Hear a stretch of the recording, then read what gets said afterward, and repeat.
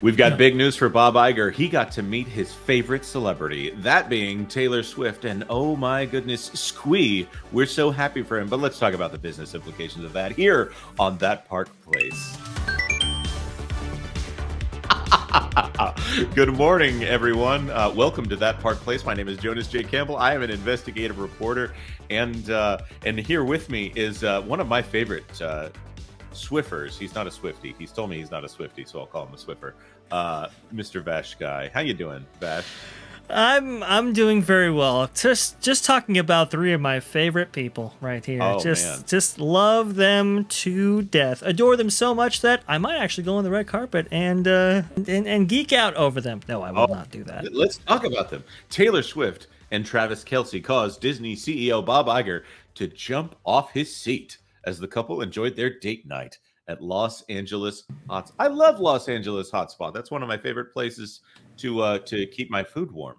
Bob Iger and Willow Bay, that would be the wife of that would be Mrs. Iger, as it were, saw Taylor Swift and Travis Kelce at Bird Street's Club. Well, hopefully it's a sunny day there. Disney Plus reportedly paid $75 million for the streaming rights to Swift's Eras Tour, and DailyMail.com provides all the latest international sports news. Those headlines all right there don't seem like they're telling a complete story. I would say that's telling an overly complete story. But let's get into it here. Leociano or Leociano Caleo, I'm not sure how to pronounce your name. I apologize, but thank you for the article today. Disney CEO Bob Iger was reportedly fawning over Taylor Swift and Travis Kelce in Los Angeles. If I was Travis Kelce, I would not like anyone fawning over my girlfriend, but here we are today. Iger's fandom came to light when the 14-time Grammy winner and 3-time Super Bowl champion, that's hilarious, dined at Bird Street Club in Los Angeles Saturday night per page 6. I guess we're referring to the couple as one singular entity here. I would love to see a 14-time Grammy winner and 3-time Super Bowl champion. Yes, yeah. That's quite the resume right there. Right? Yeah. According to a source at the scene, Iger was dining while his wife Willow Bay when Swift and Kelce walked into the celebrity hotspot. I don't think that's Bob Iger right there. That also looks like Jason Kelce. I've heard he's the one that usually has less than one shirt on. So Bob jumped up from his seat the minute Taylor walked in, the source said. Oh my goodness. The private club is known for hosting A-listers such as Leonardo DiCaprio, Timothy Chalamet, and Bruno Mars. See, if he got up and talked to Bruno Mars, I would be more excited about that. That guy can write a bop. He can. He's gonna be working for free for a little bit here, though. And here we are. Here's another picture of Bob Iger congratulating the couple. Look at that right there. It's wearing Hardman's jersey there. You know, so happy for Bob Iger to run into them here. While Swift's stardom can explain Iger's adoration, his business also benefited from the pop star's celebrity. Here is where this, to me, starts to turn into just like, who paid for this advertisement here on dailymail.co.uk? Because at some point it just turns into an advertisement for the Taylor Swift Eras Tour on Disney Plus. I haven't caught that one yet. By the way, Vash, have you seen Taylor's version over there on Disney Plus yet? No, I have not, but I know my father has recently. He was actually up watching it last night. He enjoyed it. He was a little bit disappointed that some songs that he went and played were not, and he didn't recognize some of those tunes. But it's obviously there's demand for this, and it was a savvy move by Bob Iger to get the rights for this. Paid a hefty fee for them, but got them while striking while the iron's hot. We've seen Bob Iger do this before. Interestingly enough, I believe he talked to Harry and Meghan Markle. Interestingly enough, on the red carpet at one point, and got her a voice acting gig and stuff like that. He's all about what's hot, isn't he? Yeah, yes, he is, and that has been one of the best and worst things I think about Bob Iger. Here he is with I'm seeing here's him meeting Taylor Swift again. This Oh, is Willow Bay. This is his wife, the former ABC News own Willow Bay here. This is hilarious to me, this entire situation, because you know, sometimes you need a distraction from your distractions, as we've often been covering here. As Bob Iger does not want to be distracted with the proxy fight with Nelson Peltz. Instead, he would like to be distracted by fawning over a Mrs. Kelce here. I'm going to stop making that joke here. Taylor Swift, obviously very talented. A lot of people joke about how her stuff is made by AI. If she's making AI music, well, then everyone needs to be making AI music, because the hits just don't stop with that one, it would seem. So I'm not saying it's a bad business decision to have Taylor Swift on your platform. It might not be the best business decision to pay $75 million for something that maybe not everyone is going to be watching when the music is the real thing. And if they're never going to release the Eras tour on any other platform, okay, maybe. Or maybe it's available on, well, I'm not going to say where it might be available online. Vash, do you want to talk a little bit more about some of Bob Iger's previous star encounters here? You mentioned, of course, Meghan Markle.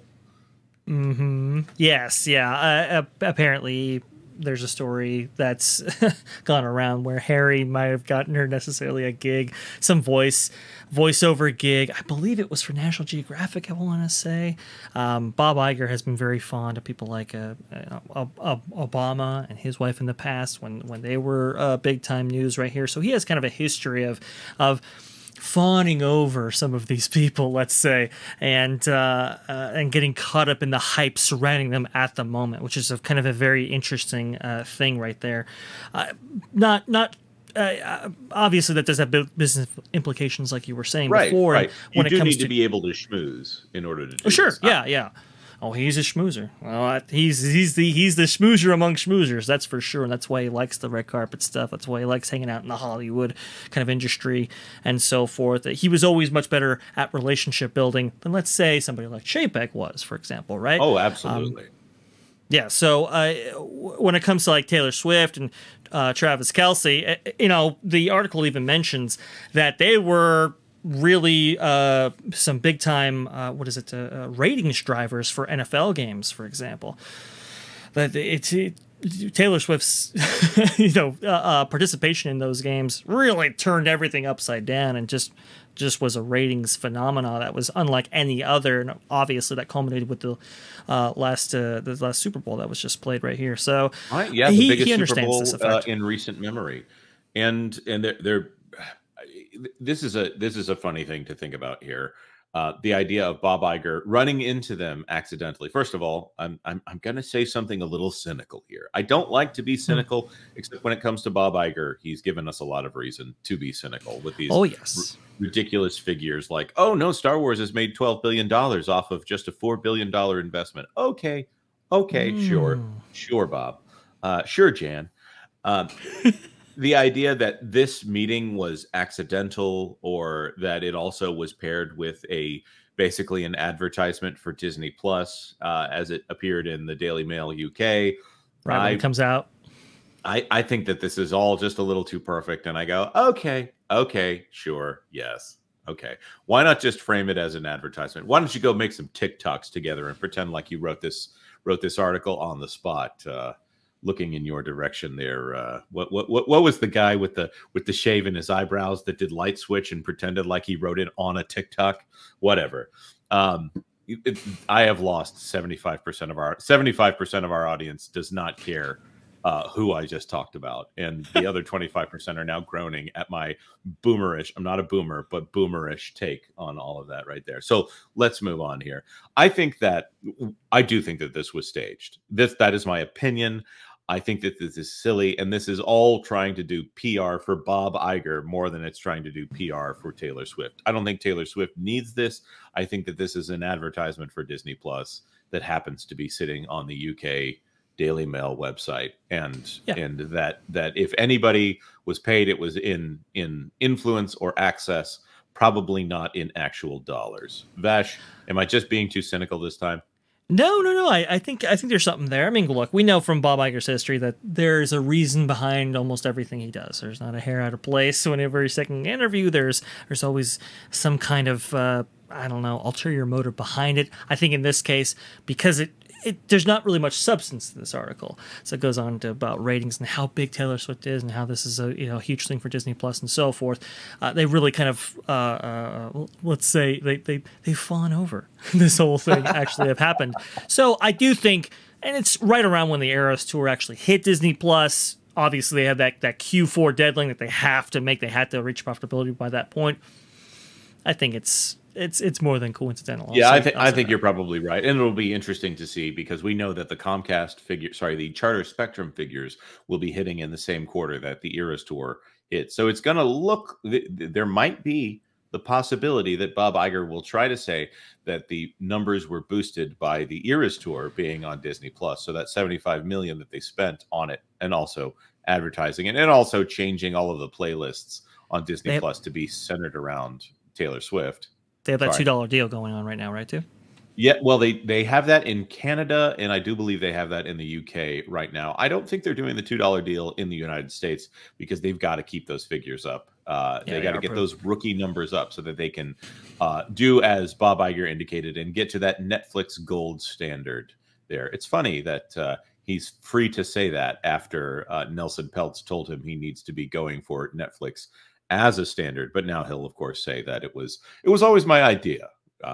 The kind of guy who might stage a meetup with Travis Kelce and Taylor Swift at London Hotspot might also be the same kind of guy who orchestrates other things to look advantageous, even though they may not be as sincere as they would appear if you just read the headlines. But that being said, maybe I'm just being a stick in the mud. Maybe I'm just being a curmudgeon. We want to throw this to the audience. First of all, if this video has been helpful to you in any way, or if you want to hear more, yikes if I say that, about Taylor Swift and Bob Iger and the shenanigans there at Disney Plus, maybe hit the like button, or you could even hit the dislike button. I hear that is the same level of engagement here on YouTube. Of course, we'd love to hear your comments.